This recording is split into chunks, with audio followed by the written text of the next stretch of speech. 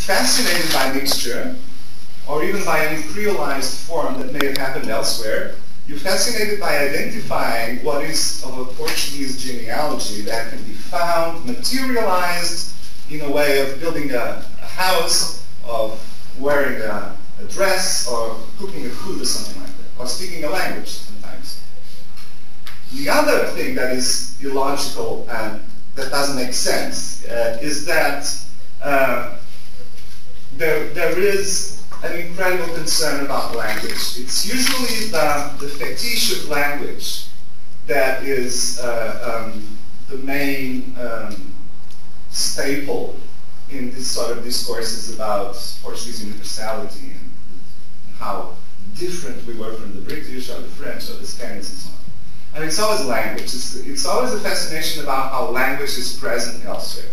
Now, the problem with this discourse about language is that it is not a discourse that values the diversity of forms of Portuguese spoken. On the contrary, it punishes them at the same time. It does not value any process of creolization. On the contrary, it looks at it with a, funny, almost scornful look. And it always shows propriety of the language. The representation is that the Portuguese are the owners and the inventors of a language. They speak the right form. They speak the authorized form. And then there's all these bastard ways of speaking Portuguese, which are really funny to look at, and that are a fantastic example of how the Portuguese language expanded into the world. But as soon as any Brazilian speaker, or Cape Verdean speaker, or Angolan speaker utters any sort of claim about how Portuguese should be spoken, he's immediately censored. Okay? And it's been obvious in debates about the spelling agreement lately that what's at stake there is a wrong perception that the Portuguese language is being Brazilianized. That's really what's there when most people react against it. So, this said, let me look briefly at the Brazilian case and then look more in depth at the Cape Verdean case. In the case of Brazil, it's not really about creolization I want to talk about. It's a very short paragraph about language itself. And it's just a provocation that I'll set you. And then, about Cape Verde, it's really about how creolization can become a national discourse about identity and what happened there that is different from other places when we think about creolization. In the case of Brazil, I'm not a linguist. I'm not even a linguistic anthropologist, okay? So, from a very naive point of view, one day I found myself asking, why wasn't Brazilian Portuguese considered a Creole? Right? Why wasn't it considered a Creole? And actually, why didn't, the Portuguese authorities, with all this linguistic nationalism, call it a Creole as a sort of distinction mechanism? But mostly, in Brazil itself, why was it not considered a Creole? And I think that what we have to look at is the politics of language, of course. I mean, the popular, not popular, but academic popular expression of, a language is a dialect with an army, right? And this is really the case. I mean, a language is also a dialect with an elite behind it, right? And the process of the formation of the Brazilian nation state is really the handing over of power from a colonial administration to a local elite that is actually Luso-Brazilian at the beginning. The people who take power in Brazil, who actually declare the independence and occupy the structure of the pre-existing colonial state, are not only, they were Portuguese 1 minute before, in the sense that their identity was Luso-Brazilian. They were people in Brazil that had the family and sociological connections to their kinship networks over the empire and centered in Portugal. That's the first thing. So they are what the Spaniards would call a Creole elite, but that was never used in Brazil. In Brazil, the term Creole was reserved to describe the black slaves who were born in Brazil. But this elite, which was white and European and genealogically connected to Portugal, was also a political elite in the sense that the independence of Brazil being an independence that led to the only monarchy in the Americas, except what happened in Mexico for a few years, but the only actual monarchy in the Americas was a very interesting case because it is actually a spin-off, and it's like an outshoot of the Portuguese monarchy and the Portuguese state itself. So what you really have is a state that continues from pre-independence to independence, without an actual change in form and nature, and it is occupied by the same people. It's basically the cousins that occupy it. Okay? And so the centralizing and the centralized aspect of the Portuguese language as an administration language, as the language of the state, and as the language of the elites, sort of congeals it as a state language that from an identity point of view is the language that the elites in power in Brazil are speaking. And in that sense, it is Portuguese. It cannot be a Creole. It cannot be considered a Creole by any way. And when the Creolization process of the language starts, or it was starting already, it was happening already, but it was happening among the popular classes. And the huge divide of class, which is also a divide of race, and a divide of civil status, because what you have is free people and slaves, basically, is actually what keeps separate the notion that you may have a state language, that language can have a name that connects to the linguistic classifications of Europe, right? It's Portuguese that is being spoken. It could be Norwegian or something else, but there's a whole hierarchical and emotional aspect to it, the importance of calling it Portuguese. And then what's being spoken in the streets is actually bad Portuguese, or because it is lower class Portuguese, because it's the Portuguese of the masses, of the illiterate people, and so on and so forth. So there's a class divide there going on. And so there is never the political opportunity for calling it a Creole, because of the emotional and cultural and political meaning that calling something a Creole had. That's something we need to also be careful about. That there's something to it that stops and prevents a situation like the Brazilian one from calling it a Creole. In the same way that in other situations, there's a situation of power that allows it to be created because it's actually created from the top down. It's usually the colonial administrators, the missionaries, the old anthropologists, the linguists that define, hey, what you guys speaking is a Creole. And then in some situations, people can actually turn that around and make that an identity source. And that's what we see happening in many places. And that's what I'd like to talk about Cape Verde, because in Brazil that process did not happen. It did not happen at all. And the very few attempts at that were also the typical attempts made by radicalized segments of a cultural elite that at a certain point in the history of Brazil mentioned the possibility of either calling it a Creole, but that was not usually the solution they envisaged, or calling it a different language. It's a form of cultural nationalism of a different sort. And that happened for a few years in São Paulo around, what are they called? All the people talk about cannibalism and anthropophagy and so on. There was this cultural movement among artistic elites, in a city that was economically growing like São Paulo and that had no emotional and cultural connection to Portugal, as opposed to Rio de Janeiro, that there was this attempt at a certain point to say, well, we talk is a different language, so let's give it another name, let's start calling it Brazilian. But that's not creolization, that's nationalism by separation. And it wasn't effective anyway. It was sort of an artistic movement that did not have political consequences. And so. Now, in the case of Cape Verde, which I also think challenges common notions about creolization,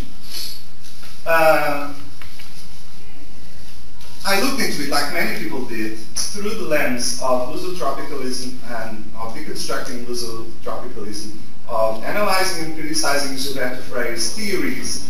And when we look at Freire's history, the way that he built his big narrative about Brazil, and then he started looking at the Portuguese Empire, and then he was appropriated by the Portuguese colonial regime. At this third stage, he's traveling around the Portuguese Empire of the time, in the 1950s. And one of his stops in his journeys throughout the empire that were financed by the Ministry of the Overseas, by the Portuguese Minister of the Overseas, who actually at a certain point had what at the time was a progressive idea about what these ideas could mean, but the political situation didn't allow for that. You can be as progressive as you want, talking about universalism, talking about multiculturalism avant la lettre. You know, I as a kid saw posters in Lisbon that showed a black young man and a white young woman on a beach in Mozambique, and it was official propaganda, and it says, Portugal, a multicultural, multiracial state. And this was in 1969, you know, and so this was avant la lettre. But it can't be progressive if it's done by a dictatorship, you know, and so there's a fantastic contradiction going on here, and that's why multicultural discourse was killed together with the dictatorship, and the Portuguese state had to invent nowadays interculturality, because it just cannot talk about the same thing. So one of Freire's stops in his journeys across the Portuguese Empire was Cape Verde, the Cape Verde archipelago. There, he had become the guru of the local literary elite, who saw in Lusotropicalism the explanation for Cape Verde's Creoleness. The word and the term existed there and was accepted and promoted.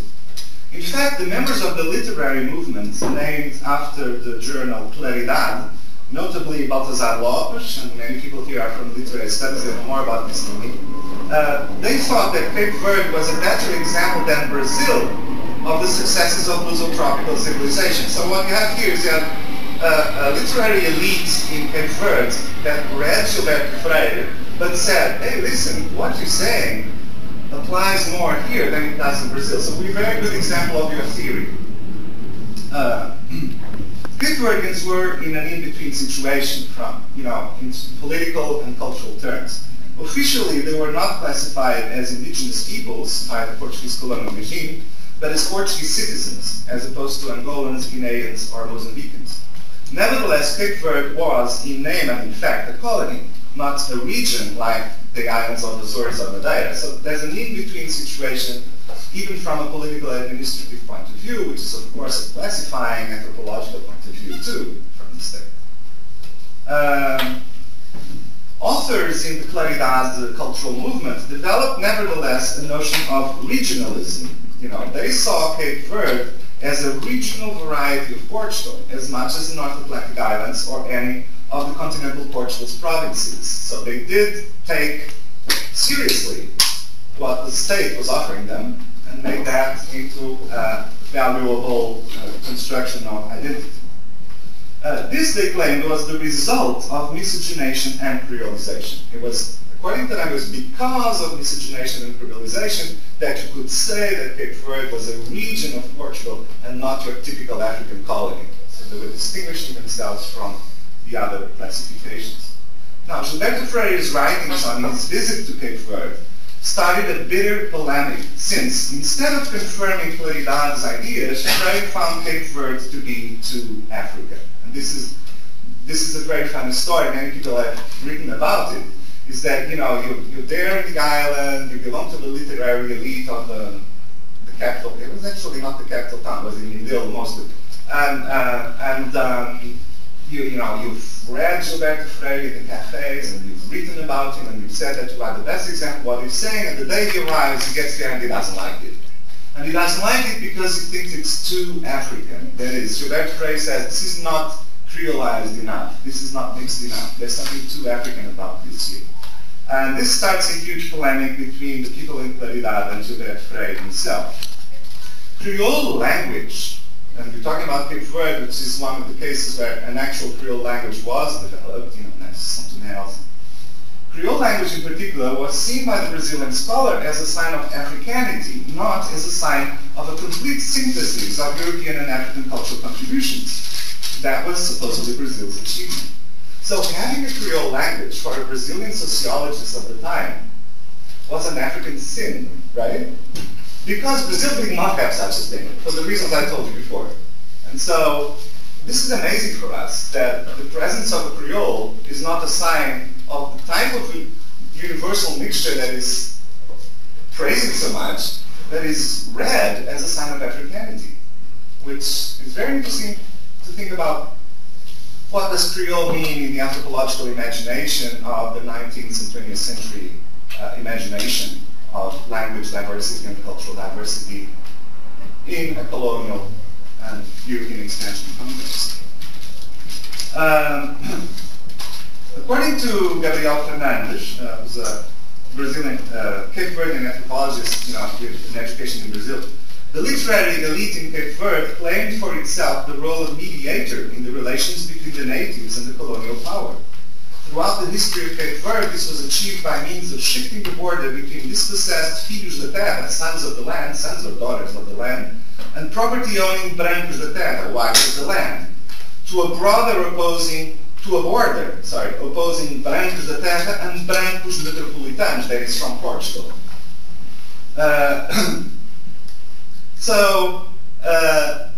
And also between Cape Verdean civilized and African indigenous, between colonizer and colonized. So there's all these dividing lines that keep happening in the Cape Verdean polity that leads to the creation of a sector of the population that sees itself as closer to the colonizer and farther away from Africa, so to speak.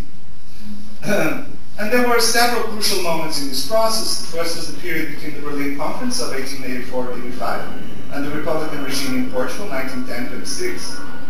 The foundation of a Catholic seminary in the late 19th century in the island of São Nicolau promoted the education of the elites and fostered the engagement of Cape Verdeans in the administration of the colony of Guinea-Bissau, which is right in front in the continent. Actually, in the intellectual milieu, this was the period of another type of perspective, that of the nativists, whose claims to Portuguese citizenship went hand in hand with an appraisal of Africa. This was on one side of the divide, and the Cape Verdean motherland on the other. So you have a period when you start having an actual awareness, or the construction of awareness of Africanity, but it is seen from the point of view of Cape Verdeans who are already sent by the colonial authorities to administer African colonies in the mainland. The second period goes from the beginning of the dictatorship in 1936 up until the 1960s. The period was marked by an investment in establishing a different system in Africa and Cape Verde. Cape Verde was not Africa, as well as by the increasing participation of Cape Verdean elite members and civil servants in civilizing natives in mainland Africa. The people from Claridade focused on mestiçagem as an expression of the cultural Portugueseness of Cape Verde, and on the archipelago as an instance of Portuguese regionalism. And the third period, after World War II, was the era of stronger colonial presence and institutional work with, for instance, the creation of a publication called the Bulletin Cabo Verde, a journal of colonial studies of the archipelago. And it calls for the intervention of the local literary elite and the sending of specialists to study the island.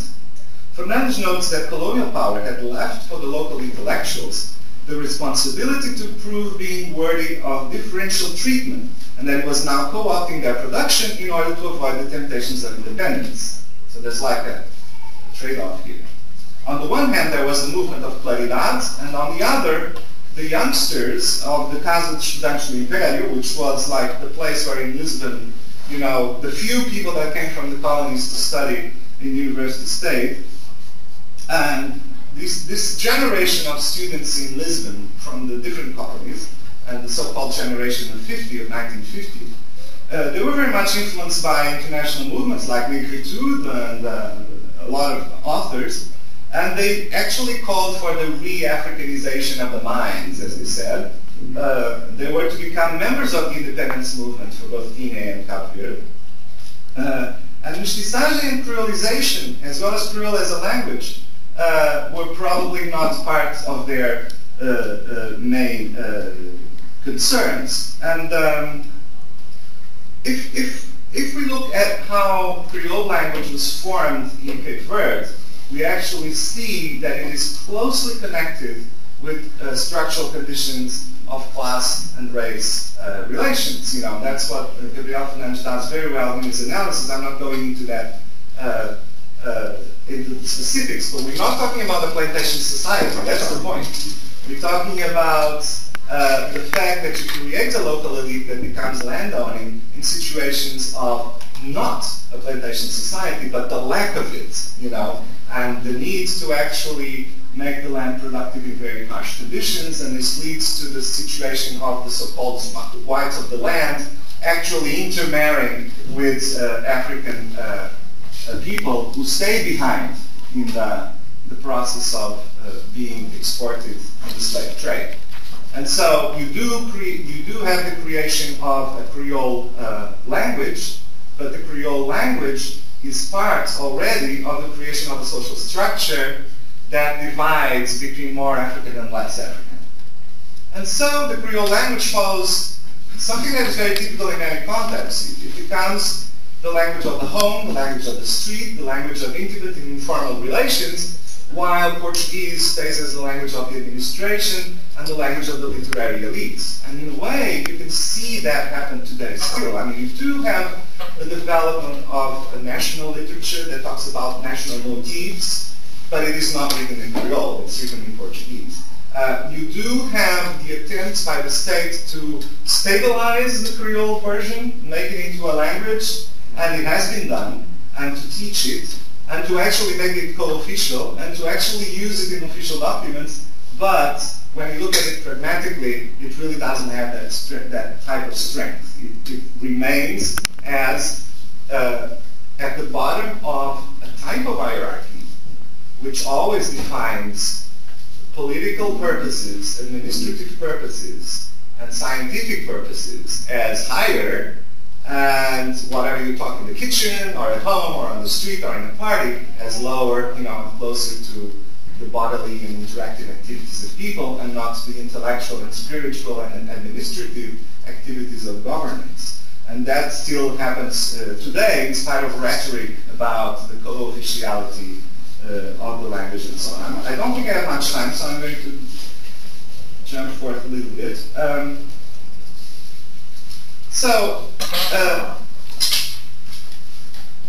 What I'm trying to provoke here is a discussion about the allure that creolization has as a romantic, emancipatory, post-racial, post-national thing in imagination of maybe ourselves, you know, of the more progressive academics, of people who want to go beyond racial and national divides, people who are concerned with the cosmopolitan nature of their societies and cities, people who want to have policies that welcome immigrants and that walk away from a nationalistic and racialized definition of nationality.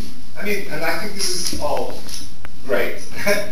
The problem is, with doing it, many of us, I'm not saying us, but many people of this nature use Creoleness, and I think Thomas was very good at showing how many of these concepts get mixed. Hybridity, miscegenation, creolization, diversity, they are different, but they get mixed in the imagination of many people because they seem to be nice and to be the alternative to purity and border keeping.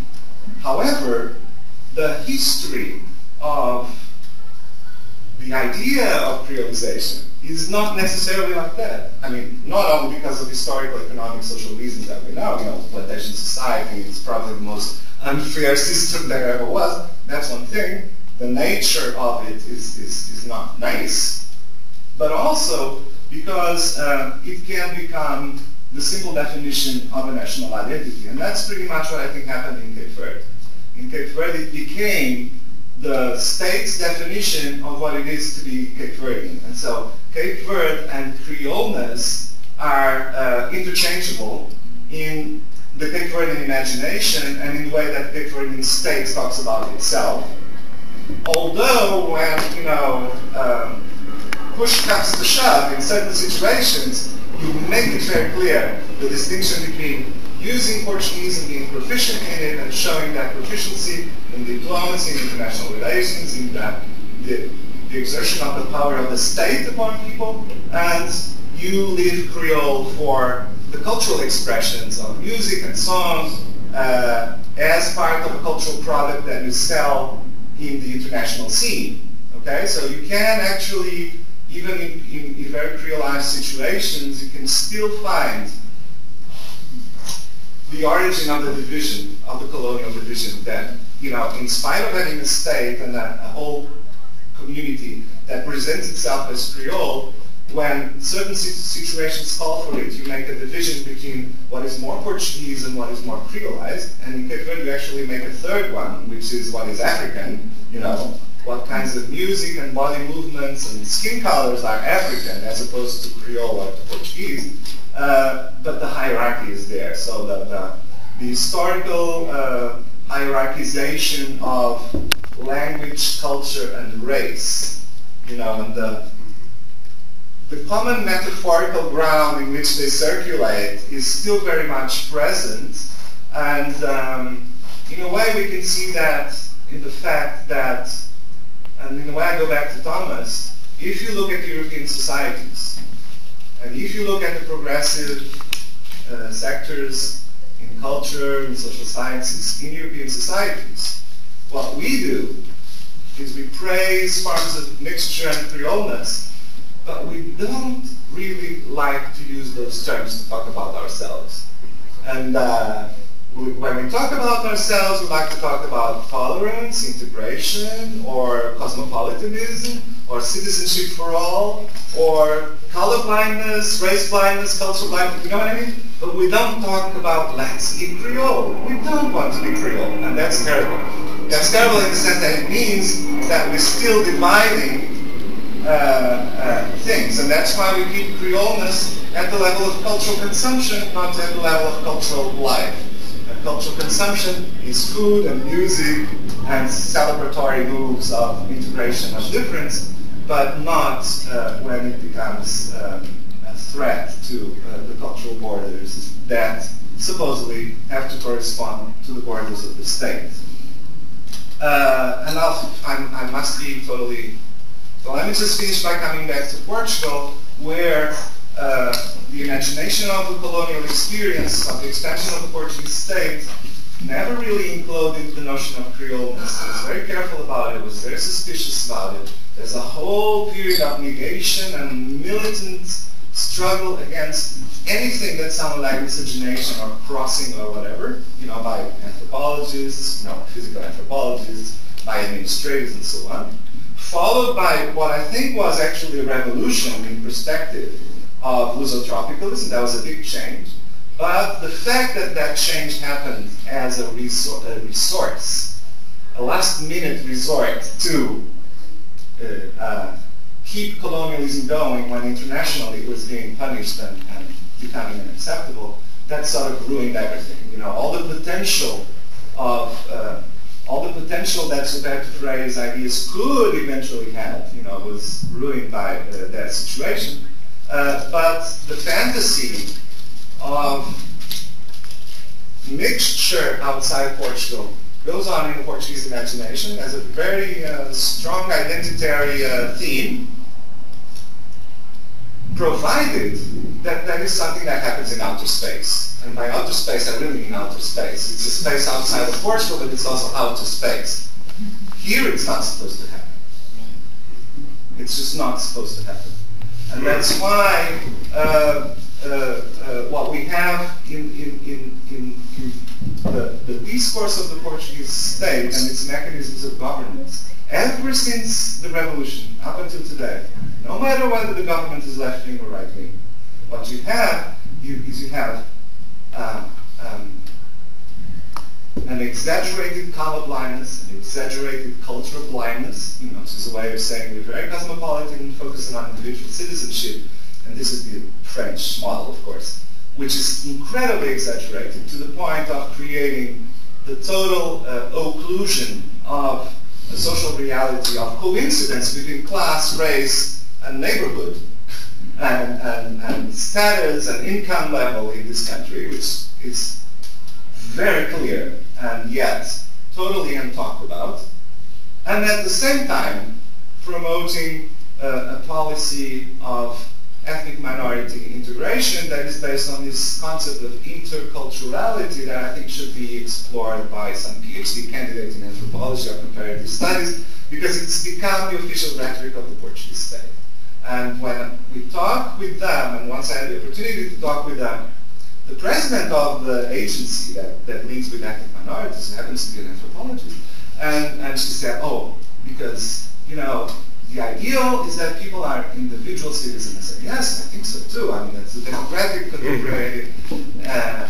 And at the same time, we have to refuse multiculturalism because it looks at cultures as these separate things and blah, blah, blah.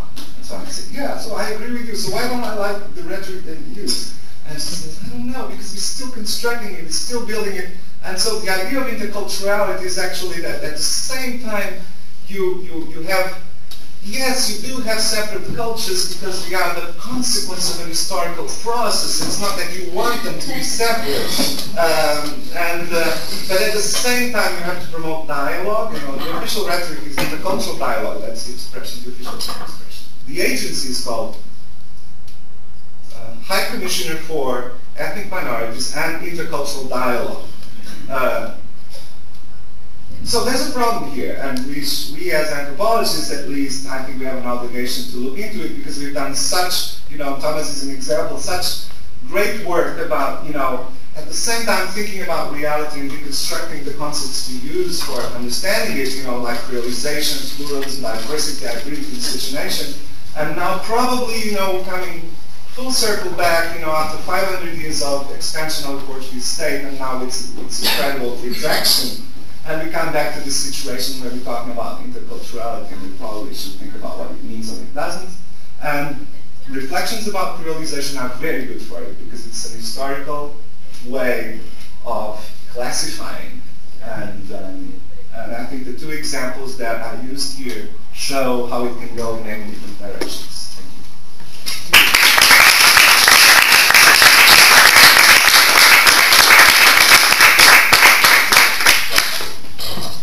Did I talk too much? Yeah. No, not at all. I think just 50 minutes is perfect. In any case, I'm pretty sure we have a lot of questions to this amazing talk. So thanks so much. I will save my questions for the round table later on, also because then we can, of course, discuss about many topics, many more topics that have been on the table this morning. Any questions right now for Miguel? Yeah. Sorry. Yeah. Basically, I was just wondering, because you were talking about the interculturality in postmodern society with the left progressive ideas, and I was wondering how would you relate this to this idea of exotism of the 19th century Romanticism? Do you think it's sort of like a more civilized, more sort of progressive form of still exotism, like, as long as it's music and dance and food or whatever, it's really great, but, let's not get influenced by this? Do you think it's like an extended influence of that idea? Mm-hmm. Yeah, it could very well be, and that would be very nice to do some research on that, actually from people from cultural studies could help anthropologists and vice versa, because then we could focus on specific products that are consumed and that are deemed as worthy of praise, and others that are not. And I always have this notion that, and Thomas said it too, the problem is always with sex and reproduction and making people, and that's where the line is usually drawn, because although that can be overcome too, in the sense that certain things can be consumed or can be accepted as part of this staging of interculturality, and it's usually performative bodily sensorial types of things, which is funny, right? But the limit is probably actually, we should not just look at reproduction, but probably also at the level of high culture, as in the 19th century we used to say. And that's language. And language is such an important, it's so important there. Language slash literature slash, state governance. That's where you sort of put the limit, and you keep detached. That really needs to be ethnographed and studied, because this is the sort of thing that we have an impression. I have the impression that this is obvious in Portugal and in many other countries, that it's always happening, and yet we need to prove and show how and where it happens. Yeah. I just thought to bring in an example which goes in the direction of your reflections and the importance of considering the ideologies of hybridity or their limits, and it's something I've been working on right now, and it's about this patrolling of the mixed marriages in Europe and the suspicion of instrumentality, where there you have this idea that you're not supposed to mix interest and love, for example. So, which I find that in tourist context it still can be accepted by tourists, for example, but then when you want to bring this home, that there is a very strong boundary there, and these truths all of a sudden can be completely disrupted, because that's when you get exactly to sex reproduction, to this sphere which is kind of untouchable in a way, or creates even more controversy. So yeah, I really like this drawing attention to the history and politics and ideologies of pluralization and these things. Yeah, thanks. Yeah, and I think that we should also look at how certain segments of the population are not looked into with the same frame, like creolization. Whereas, if you look at the processes, they could very well be looked at with those lenses. When Thomas was talking about, super diversity, it's true, because the same thing happens here and it happens everywhere. The fact that you get certain parts of the metropolitan area of Lisbon, and in certain generations, you get the creation of forms of body language, dress, language codification. You get a lot of stuff going on in the areas where you have an overlap of immigrant population and descendants of immigrants and Portuguese population or whatever. You get this processes happening. I mean, any high school teacher talks about this every day, about what happens in class, about linguistic changes that are very profound. This morning on Facebook, someone was talking about that, about how the "you" in Portuguese just disappeared, and everyone is using "il" after, the verb. But we don't call this creolization, and we're afraid of it, or we're suspicious of it, and probably because of one reason that I think is fundamental. I think that's why it's important to define concepts, and if you want to look at it in a very historical and social economic specific situation, plantation society, blah, blah, blah, okay. Then you have a framework and you restrict it to that framework, and you can't use the expression to talk about other contexts. That's fine. But when people themselves use the word to describe what they're doing, and that's what happens in places like Invert and so on, or what if someone starts using it in a creative way? I mean, what if suddenly those kids start using it? And that has happened already, and that has happened with certain cultural situations where, for instance, Cape Verdean Creole is being used by African descendants that are not from Cape Verde.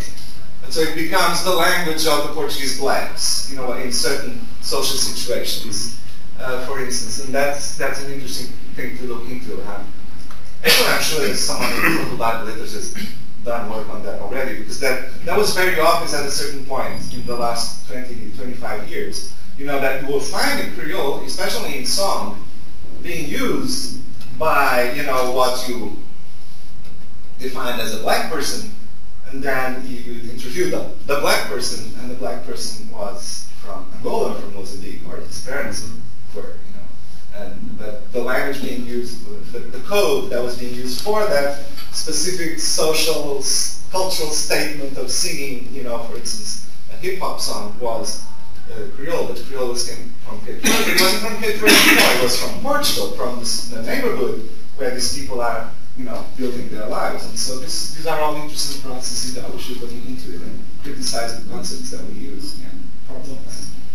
Yeah, well, thanks very much, Miguel. I mean, a very, very interesting talk, and it makes us a lot, gives us a lot to discuss. And I'd just like to ask you about one thing to do with hierarchy, because I think you made a good case for showing how one can talk about creolization and somehow reproduce existing power structures in very different ways. I mean, here you reject or you refuse the fact that you are being creolized, as it were, that things are being coming from outside and influencing your culture. Maybe it's because it's a sign of weakness. Maybe it's because the imperial power shouldn't be influenced, you know, by the previously colonized peoples. But I'm thinking about some other examples as well, and I'd like to hear your take on the debate in Brazil about Brazilian national identity being less sort of racist and more colorblind. You know, when I was in Brazil, I mean, I said, look, I mean, everybody can tell that there's race here as well, because the elites are mostly white and the poor people are mostly black. And then my interpreters there, or the people who took me around, said that, but look, I mean, in this favela, most of the people who live there are white, you see, so we're not racist, you know, and that sort of discourse. And it reminded me a bit of a discourse they have in Mexico around mestizaje. You know, you discuss that in the written version, the written longer version of your paper, the mestiçao, or the Portuguese take on mestizaje. How the Mexican elites have used the concept of mestizaje very consciously in order to weaken identity or rights claims from minorities, especially Native Americans, because we're all mixed. So who are you to talk about racism? I mean, there are no boundaries here. We're also mixed, you know, and that's the identity of our people, which resembles somehow the rhetoric in Brazil. Yeah, yeah, exactly. You're perfectly right. And what happened in Brazil is that in the last 10 years, there was a huge change. 10 to 15 years. It wasn't a change in the hegemonic way of looking at itself. That continues to be very Lusotropicalist, very based on the idea that there's no racism, that there's a huge mixture. Yeah. And of course it's hegemonic, because you usually find that discourse actually coming from the bottom up, in a way, which is what happened to you when people tell you, no, most people in this are white and so on. But a new thing happened in the last 10 to 15 years, which was the emergence of a black identity movement, and then a change in the academia, especially in the social sciences, with all the critique of the national discourse on miscegenation. It actually became a huge dividing line was open in Brazilian society and in the academia. You know, and now you have these two opposing views, but the problem is that they continue to be, I mean, in order to oppose the Freudian perspective of Brazil, the black movement and some academics had to import the North American model. Exactly. And that's a problem, because you continue to have this. So it's a continuation of sort of an imperial discussion. Now, the thing is that the discussion became more sophisticated in the academy, because the very violent and very strong opposition between two camps in academia, especially in anthropology, that is very important in Brazil, not like in Portugal. It's a very important social science with a lot of influence. The dividing line is not between some conservative Freudian view and some very progressive pro-black rights view. No, it's much more subtle than that. You have people who have been harsh critics of Gilberto Freire's ideas and of the national ideology in Brazil, people like Peter Frey, our colleague, but who refuse to go along the university quotas rationale for blacks, and said that that would lead us into a North American situation and not into the ideal equal citizenship situation. And I'm not defending Gilberto Freire by saying this, so it's a more sophisticated position. Right. And on the other side, some of the people who are in favor of university quotas, they were saying, no, this is not a North American import. We actually want the quotas to be not just by race, by self-definition of race, but we want it to be by outside definition of poverty. We want the two things to go together. And so it became actually more sophisticated as a debate, and it's changing. It's really changing the way that Brazil sees itself. And part of what we see going on now is an identity crisis in a good sense of the term. It's actually a reconfiguration of what the hell is going on in terms of class in this country. Which when people talk about class, they're talking directly about it. In many contexts, they talk about race and ethnicity. Here too, we just don't mention it. Class divisions in Portugal are perfectly racial in a very broad sense of the word racial. I mean, people identify the class they belong to by things like body type, skin tone, hair color, and stuff, and eye color, and stuff like that. And this is a hidden secret in Portugal, how you can actually, it's not that you can tell, it's that some bodies are better for defining the belonging to a certain class, okay? And some bodies are more ambiguous, okay? And some bodies are clearly lower class. And this has to do with performance, body performance, and corporality, but it also has to do with what would be phenotypical markers, okay? There are some excellent bodies for representing belonging to the upper classes, and those are blonde bodies, and lighter skinned bodies, and bodies with foreign blood, right? And the darker you become, and the less portly in the use of your body you become, the more clearly you are representative of the lower class. And this is taboo to talk about this in Portugal. People feel very embarrassed to talk about this. And yet, it's being reproduced constantly on the magazine covers and on, the gossip magazines and everywhere, and in interaction, it's very clear in interaction. So, there's also these other ways of looking into, hierarchy and that are much more anthropological and that are very difficult to change sociologically. I mean, in social interaction, they're very difficult to change. Yeah, right. And in Brazil, something like that is happening. That we can have this discussion and this evolution in the paradigm that classify people racially, and yet, when you come to direct social interaction, the categories come up very easily. You can really tell who's apt to represent what social class, and that usually has a racial content. Yes. Okay, very short question, then we have time for lunch, and then Yes, not really a question. I just wanted to add to what you were saying about the corporality of class. Here in Portugal, you said so language plays a role in that as well. Oh, yeah. Because you walk out the street, you walk in the hallway, you're going to hear different Portuguese spoken by people of different classes, both in Portugal and in Brazil. There's no awareness of that. Let's talk about that more carefully. Yeah. What I'd say defines someone else. Yeah. Well, I think that's universal, social acts and so on, but there's... It's very much in the Portuguese-speaking world. Yeah, exactly. Okay, is there very quick. I'm fascinated, Miguel, by the specific material on Cape Verde. By contrast with, this is not to open the discussion too much, I'm reminded of the Asian Creole communities that as linguists have been studying for a long time. But the case is really interesting to compare because it's completely different. I'm studying a very small minority in Malacca which speaks the Creole language, has Creole music, has Creole food, and they don't use the word Creole ever. Only a few people who are middle class or outside the neighborhood use it, and the linguists use it. I use it, but people don't use it in their own language. They use the word mixed. But it's fascinating because there's no elite, as in the case of Cape Verde, but they speak the language, they use it for tourism. The country, Malaysia, uses them as a tourist object and a source of income. And it's very interesting that the context is absolutely radical. It's like a cotton way. There's very different from the Cape Verde, but you maybe rethink it a bit in your analysis. The second point is, when you were speaking about Rio and the 18th century, I've been reading recently a number of historians on the Asian Creole communities, and when you speak to Mas, a number of students, Sanjay, etc.